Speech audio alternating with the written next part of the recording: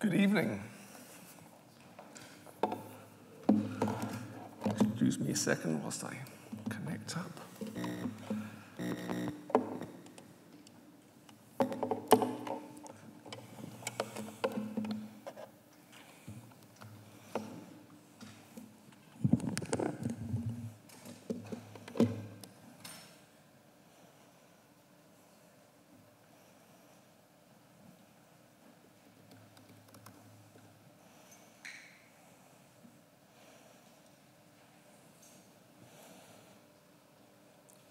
I think we're there.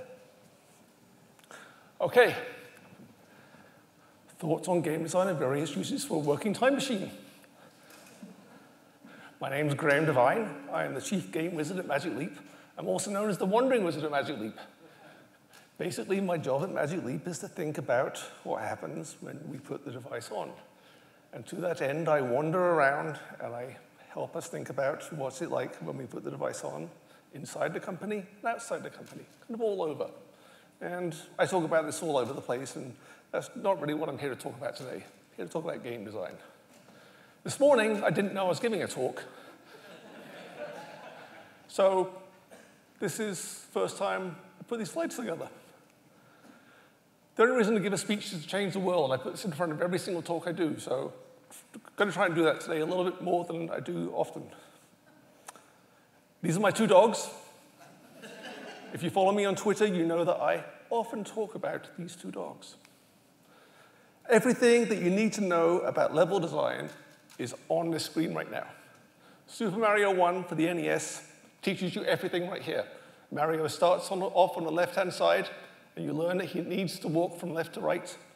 You need to jump up on the question marks to go get things that, like extra lives and so forth. And that's not me. Like extra lives and so forth. And you need to jump on top of the enemies to go kill them. And you can jump down the pipes to go get into invisible things. And you can go jump on top of the things to get mushrooms, and they make you larger. And there's little secrets you can learn there. There's some hidden bricks. And everything you need to know to play that game is on that one screen. And basically, everything that you need to know about level design is on that one screen. Everything that little level designers learned, they learned from that game. So thank you. That's really my talk. Because I've taught you everything that I know about game design. Okay, I do have a little bit more. So a long time ago, when I started making games, here is my desk in 1982. This was the entirety of a game development company. One person. That was it. That's all there was. That was me. And I had my Apple IIe, and I had my ZX Spectrum, and somewhere on that desk there's an Atari 800. I'm not quite sure where, but it's somewhere there. But that was it. The entire dev company was right there. That was a different time. This is my first computer that I played games on, the DEC VT100. And I played games like Adventure, which was spelt wrong. And I worked out how to stop the program and look at the Fortran source code and how the Fortran source code worked. I learned how to make versions of that in assembly code and take that to bits. Along came games like Zork 1, and I was doing things. I was in that house. I was in that cave. I was typing north by northwest. I was actually in the game. I was the adventurer. I was picking up flashlights. I was picking up feathers. I was in that maze of mirrors. I would think about those puzzles. And slowly, more games came out. And the role-playing game genre became something else. And I contributed towards that. I did more. I made The Seventh Guest. And the game was less about me. I now played the role of Ego. That was the character that we called that you played in Seventh Guest, but there was more story. And someone said earlier today that a single game doesn't sell a platform. Seventh Guest made CD-ROM a platform. Just going to say that, because it did. But the game itself was less about you, the ego. It was more about FMV and puzzles. Along came 11th Hour. Better FMV, Less about you, the character, more about those two characters that you saw a lot of F&B on, more about that. Clandestiny, my next game. I have a huge love of Scooby-Doo. So I wanted to do a Scooby-Doo game. Couldn't get a Scooby-Doo license, did Clandestiny. Less and less about you, less and less about you being in a cave. You're not there anymore. You're just now watching and doing the puzzles to see the next bit of story unfold. And finally, my last game I did on the console, Halo Wars. Loved this game. Loved the characters I made for them. But I realized at the end of it, I'd made a crew aboard the Spirit of Fire that I loved. I loved Serena, I loved Captain Cutter, I loved Sergeant Forge. Loved those characters I made. But not about you at all. You know, Mass Effect. Is this the best we can do in games? No. We've gone from I'm the hero, as I was in Zork and Adventure, to I'm playing someone else. How do I get back to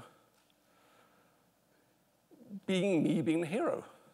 So let's look at some more history and two ideas, AKA the actual talk. We show this picture a lot, 1940s. People back then on newspapers doing the thing. We still do that. Now we do it on smaller devices. Back then, they were reading one of basically three newspapers, the town newspaper, the national newspaper, or the county newspaper. Now they're all like reading their own version of what news that they want to read or talking to their friends, and might not even be talking amongst themselves and doing it at the actual dinner table.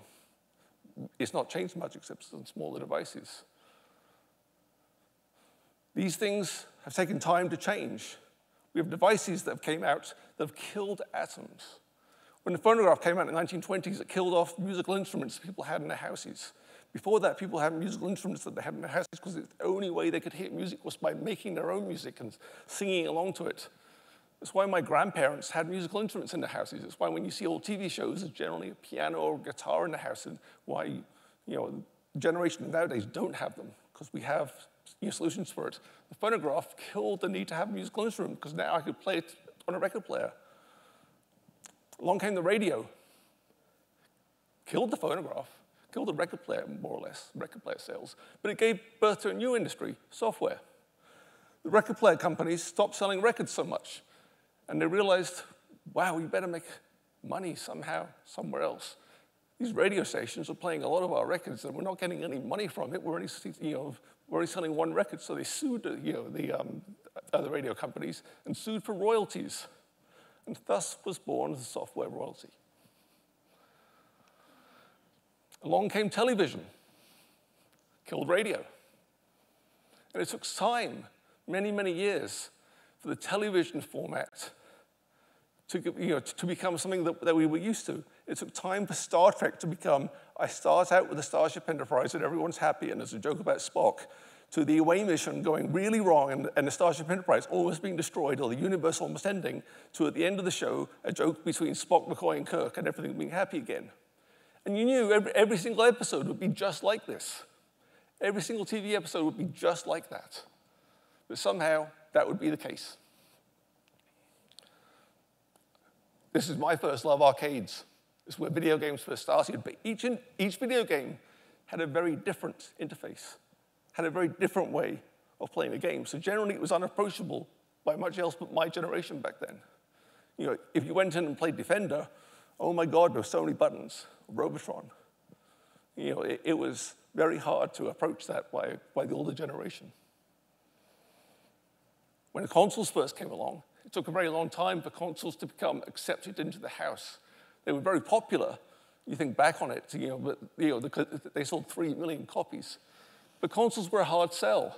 There was generally only one television set in the house. And we didn't have DVRs, we didn't have video cassette recorders. It was competing against live television. There also wasn't really a comfortable contract. We didn't yet have the controller that kind of had the same controls every single game. The controls we have now are really, the right control moves the camera, the left control moves the character, and the right trigger does the most dominant thing in the game. That's more or less how every single video game works. Back then, every single game had kind of a very different approach. And so there wasn't really yet a comfortable contract. It took us time to get there.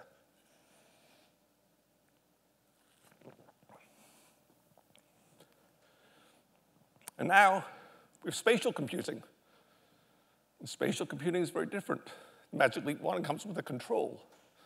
The VR devices come with 2 6-DoF controls, or 1 3-DoF control, or all sorts of different controls.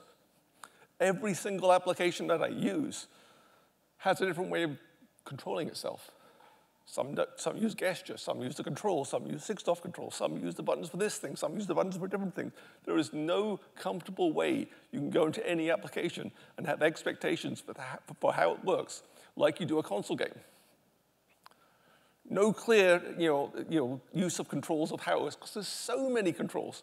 On top of the control, there's voice, and there's head pose, and there's gaze, and there's gesture.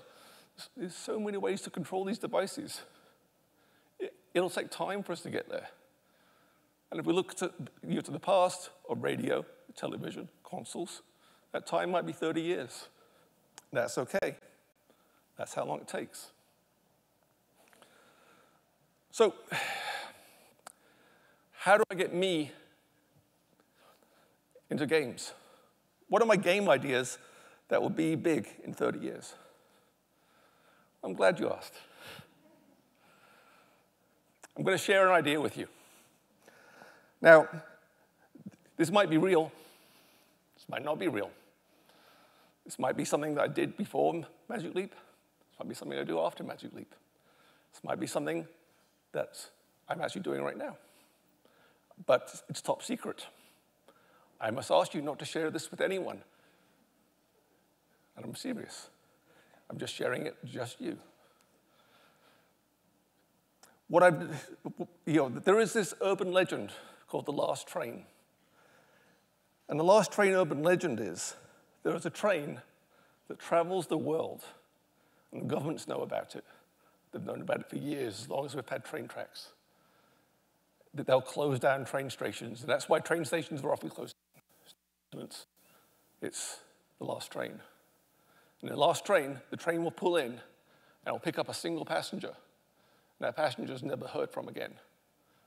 Occasionally, we hear from some of the passengers that do actually manage to get off.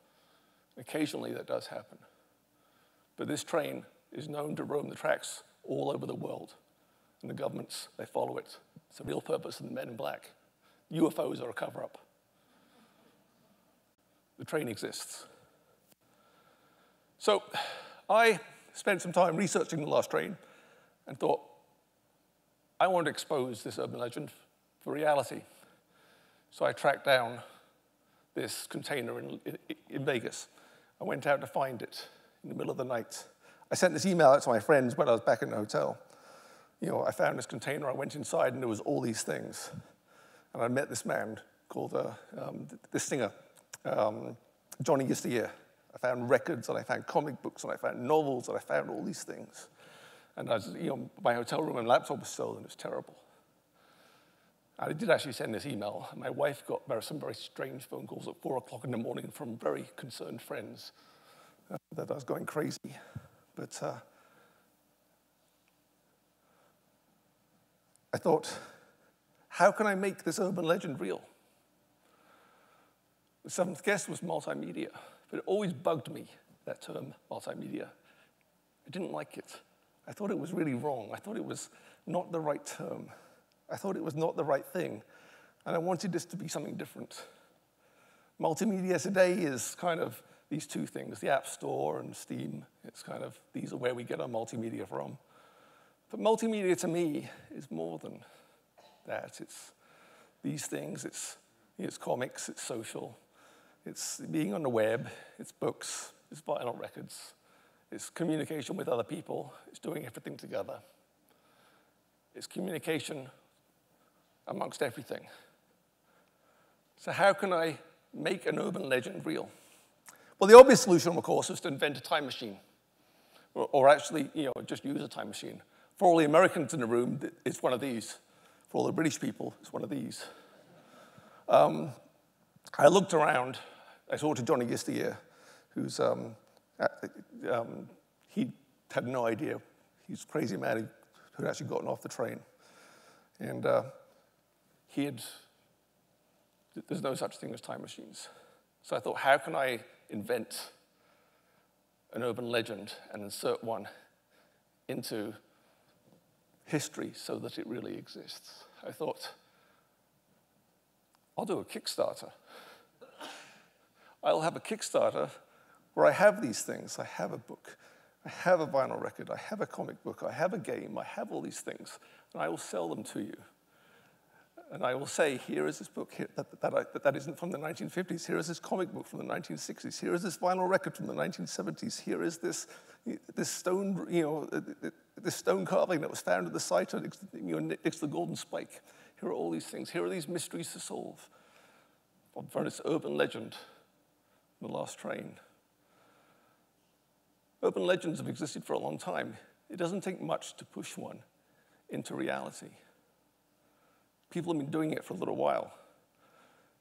There's this YouTube artist called The Faking Hoaxer, and in 2011, he's actually offline now, because I think the government got to him. But he spent a lot of time taking NASA footage, if you find his videos on YouTube, and altering them to make it look like NASA went to Mars, and and NASA knew about the aliens, and the space shuttles were already going to the moon, and we had a vast moon base, and all these things. And very, very convincing. But he took also the World War II. In 1942, there was this thing that happened in Culver City. This real event happened above Culver City, where there was this false event that happened. Anti-aircraft guns blasted over LA. And it really happened. This actually really, really did happen. And this is the original photograph that came up. And there's all this footage of this thing that really happened. And it was witnessed by all these people. And so he took this footage and he added a little bit of CG to it. And he made it seem as if there was something more there. That maybe there was something that we should look at.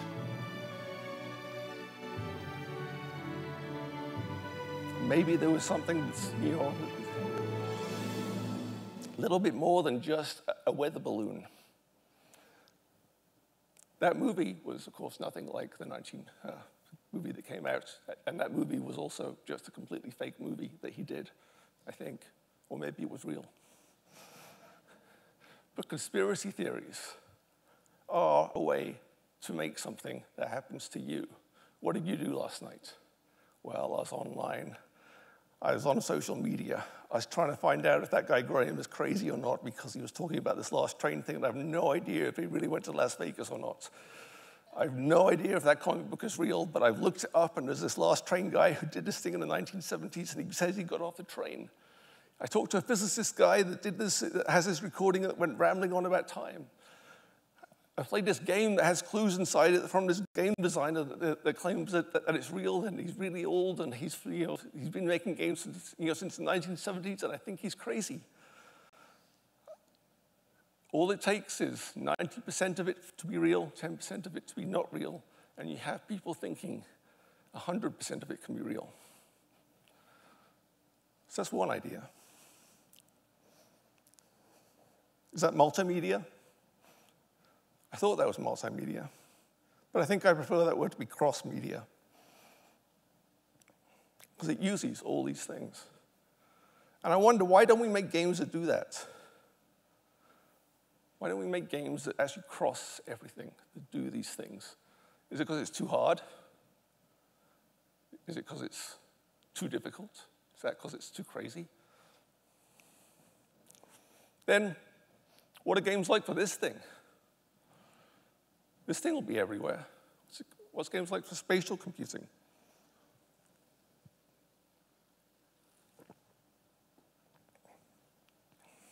I talk about this girl, about Ghost Girl quite a little bit. Talked about it before, games have changed. But I still write about the game design quite a little bit. I still continue to write game design documents for Ghost Girl. So I'll talk about a little update on that game design today. For those of you who don't know Ghost Girl is a concept in Magic Leap that I use at Magic Leap to discuss spatial computing. And in Ghost Girl, these wooden cubes are real. And you have the headset on, and it's explaining how to use the wooden cubes.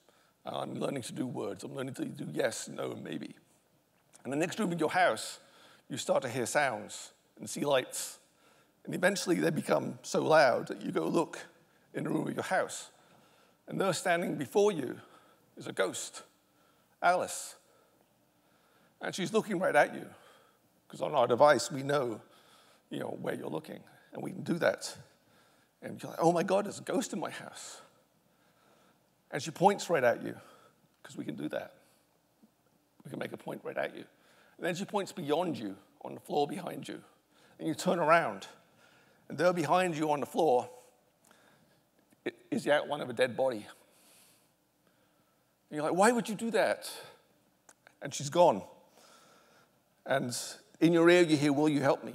And you remember that you have these cubes that you can start communicating with Alice the ghost.